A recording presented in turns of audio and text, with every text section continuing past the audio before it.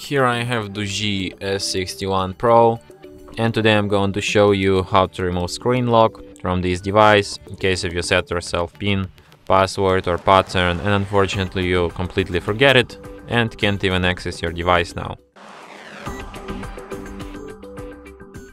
So what should you do in this kind of situation? Firstly, you should turn your device off by holding down power key, and after it turns off completely, hold down combination power key plus volume up at the same time like this.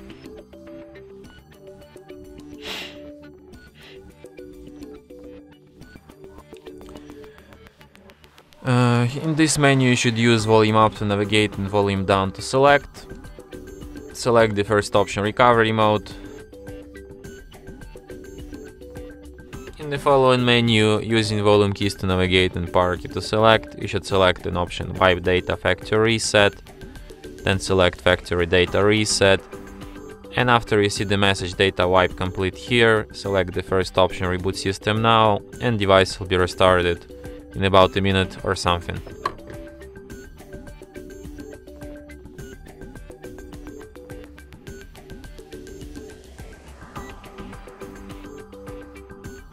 And that's it. Thanks for watching.